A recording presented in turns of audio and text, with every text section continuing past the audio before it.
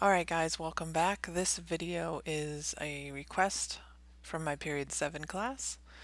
So here's the demo for how to get started with your branding template once you've decided on what your best business card layout is.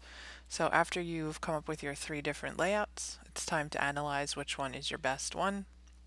If you need my help, just ask. I'm going to take this one as my favorite and I'm going to paste it over here.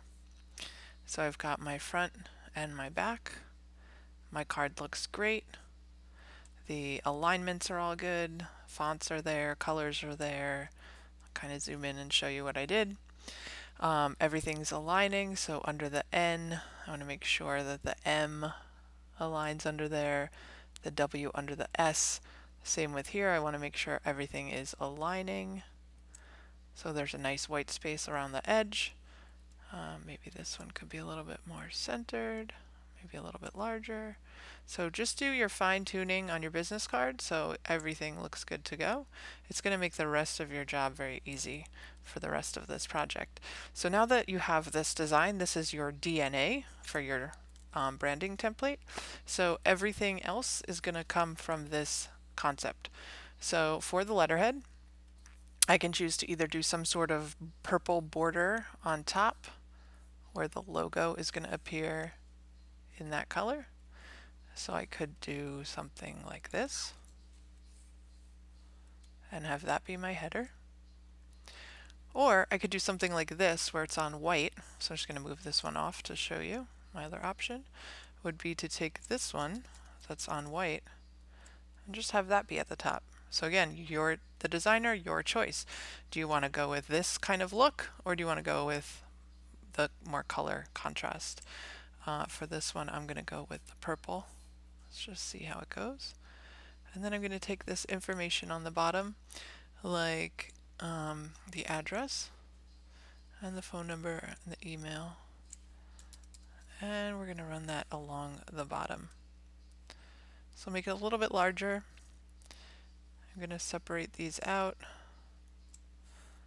so they have a little bit of a space between them and make sure they're all on the same line. So this, again, keeping that imaginary kind of edge so nothing's touching the corners of the paper or the bottom where it would get cut off. So now I have a pretty basic letterhead. Right, so this is where I would type the letter. It's got all the contact info on the bottom. I don't need the person's name because this letter could be coming from anyone at the company. It might not just be John Smith. And the last thing I would probably want to add is the website. Another option with the letterhead is if you don't want to get involved with all this information, you could just take that website. I'm going to flip it to purple now. And I'm going to run that along the bottom. Kind of simple and clean.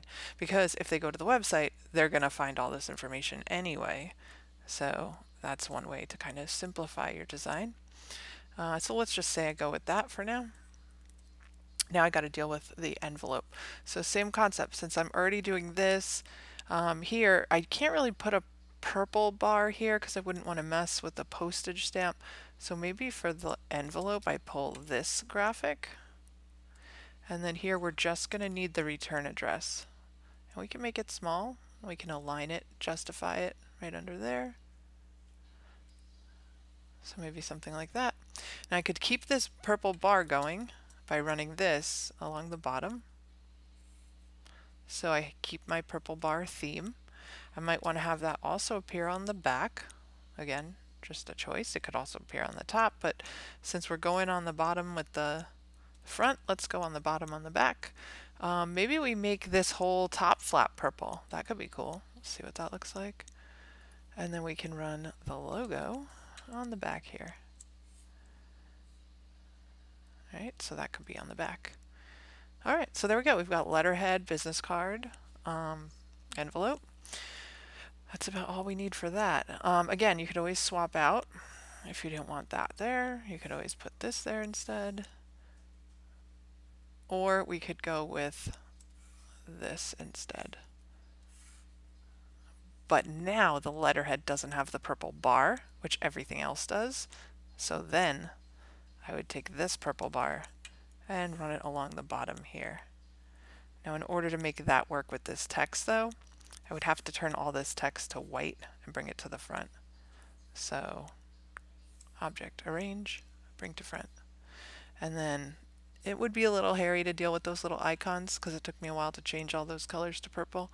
I'm not going to do it on this demo because it would just take too long, but you get the idea that you would be able to see the white on top of the purple. And I'd have to make this bar just a little bit taller in order to not get things cut off, right? So imagine my little icons are the right color, even though this one's not. So that's another concept. Although now I feel like this is very bare up here. So I actually like my other version better. So I'm just going to go back to that one. All right. So that's how we did letterhead and envelope. And those are pretty easy once you have this decided. Now we're going to move on to the pen, the coffee cup, the notebook, and the iPhone.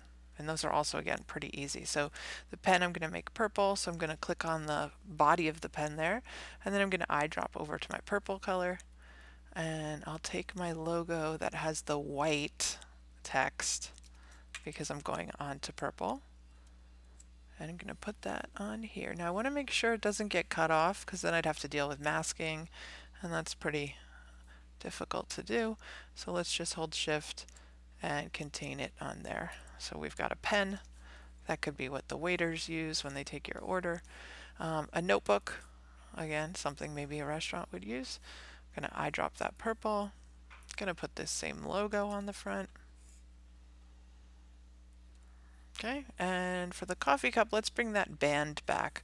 So for this, remember back to our Starbucks cup, we can't just go straight across. Well, maybe we can. Probably needs a little bit of a curve just to make it look more realistic. And maybe this isn't even printed on the cup. Maybe this is one of those sleeves that you put over an existing cup. Copy paste. There's something about this doesn't look real. I think I messed up the angle too much. But again, I'm not going to spend too much time on it because I don't want to have you sitting here the whole time. Now, another thing you could do is you could pull apart the logo and make just a submark. So if I take just this part and I make it bigger, that could be like the logo there, right? And then I could take this part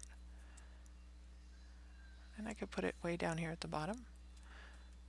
Or I could get rid of this altogether and I could do the website. This could be a little promotional giveaway thing. Maybe the company is gonna, have some kind of promotional materials that they give away at a trade show or to customers. Now this is supposed to be what the home screen of the website would look like, but again, don't get too crazy with it. I'm just going to make it pretty basic, so I'm going to make that purple bar at the top. I'm going to make my logo in there. Right, and then I might take, let's take this piece.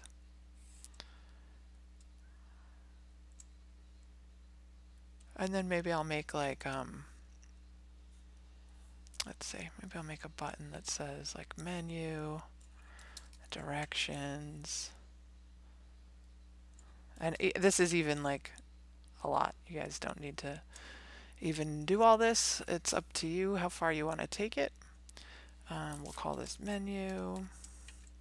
I'm sure we're all ordering a lot of takeout now, right? Because we're stuck at home. So I know I'm always going online to look up menus for places. No, that's way too big and obnoxious, right? So I'm going to dial that down a lot. You don't want it to overpower the logo. So I might even make that font a little bit lighter. And then we'll do hours. And we'll do directions.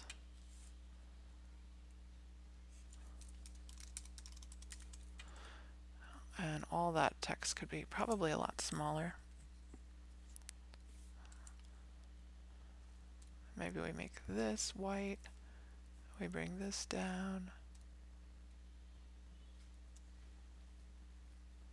So we can make this bigger.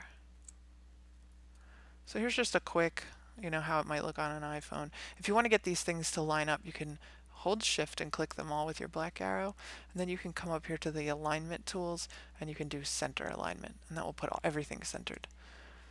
And there we go. So that's a very quick overview of a branding layout.